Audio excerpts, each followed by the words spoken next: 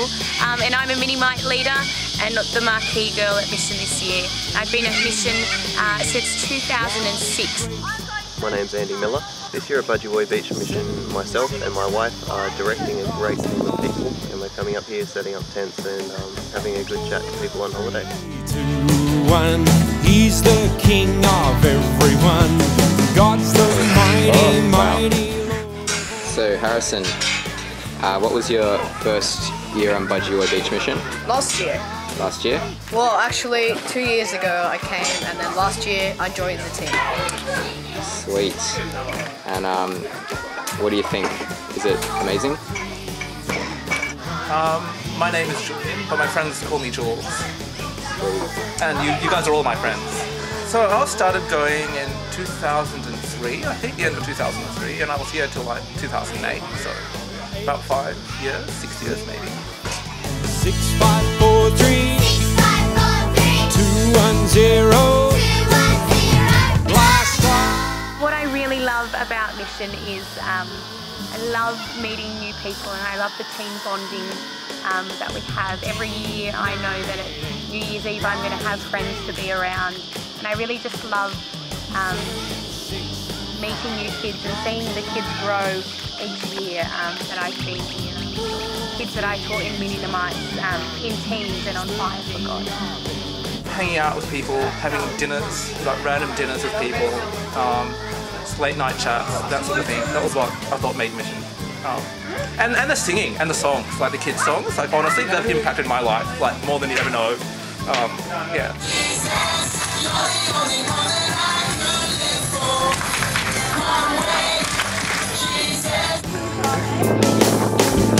We go 10, 9, 8, 7. The best prank that comes to mind from Beach Mission would be, I think one night, under the cover of darkness as I was sleeping, someone stole my car.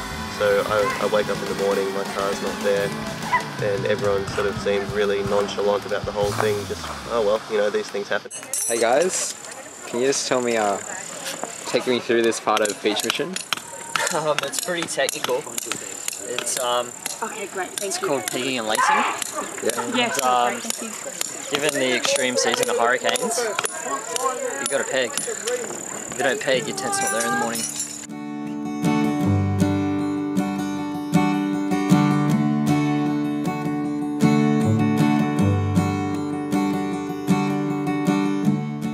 What's your name? Gary McPhig. And what do you really like about Beach Mission? I think I get really inspired and enthused by watching young people that are alive and super excited about following Jesus and spreading his message. Beach Mission is a really great place to come to get to know each other and to get closer to God. And I know every time that I've been on Beach Mission I've come back challenged and encouraged by the campers who come along and are enthusiastic, and also the people on team that I get to meet and who are really there for me spiritually. So yeah, I think that's something I'll definitely miss about Beach Mission. Hey, I'm Dee. God's impacted my life through SUFM by just teaching me new things through all the different people that are on team. I've been able to make new relationships, like friends with campers and with leaders, and they've supported me heaps, so it's practically like a second family. And God has just opened doors for me to save my life through these guys, and that's it.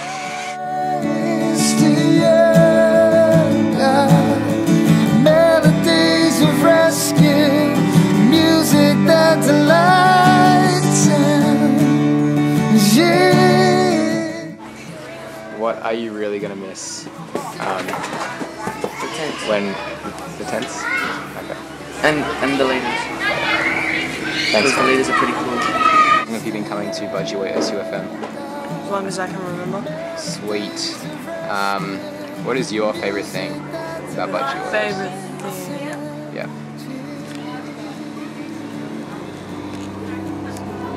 Everything. Really?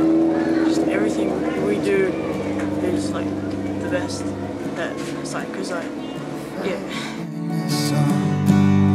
Except in His grace, except in His love. And faith in the Son, except in His grace, except in His love. Okay, we're on now. Okay, so we have hot water with disinfectant. So we wash our hands like this and then we move over to the rinsing bucket. And rinse our hands like this. And today we've got a special, we've got personal hand washes. It's great.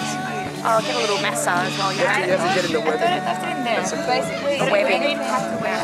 We don't want tinny around. And now my hands are ready for breakfast. To fill the skies with praise. Lucy, how's it going? Good, Brendan. What are you doing? Just chilling.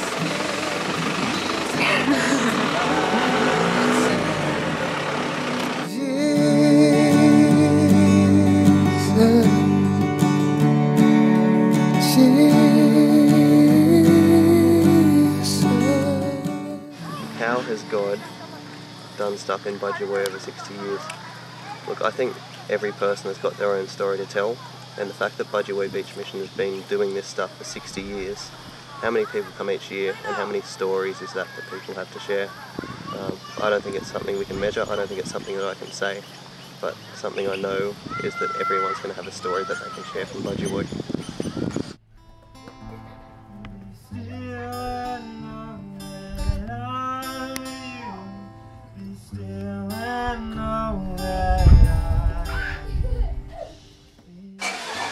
I think Budgewoi is a community I just really like. But the programs, honestly, they change me a year, but the people don't change. And I think the people are the most important thing. All you're doing and thinking about is the message and evangelising.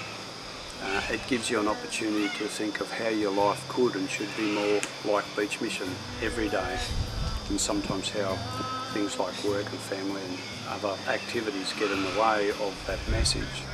So it gives you an opportunity to reflect on what you can do in your day-to-day life that can be more like Beach Mission. Remember